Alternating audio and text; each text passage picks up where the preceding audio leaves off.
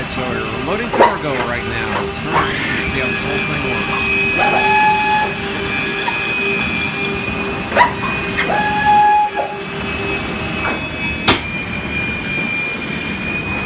That piece of cargo that he's rolling aft right there just made its way up here.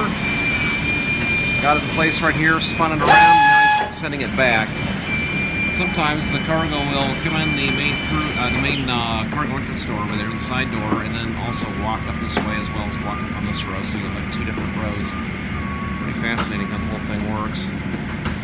These wheels right here, there are a series of those, and they will retract into the floor. They'll rotate 90 degrees or 45 degrees, whatever they need to do. Then they'll extend back out. They're motorized, and that's how those pallets get moved back and forth. You have a series of control stations that go along the length of the cargo bay on both sides that those guys use to control the loading. Pretty fascinating, huh? All right. We'll talk to you soon. Take care.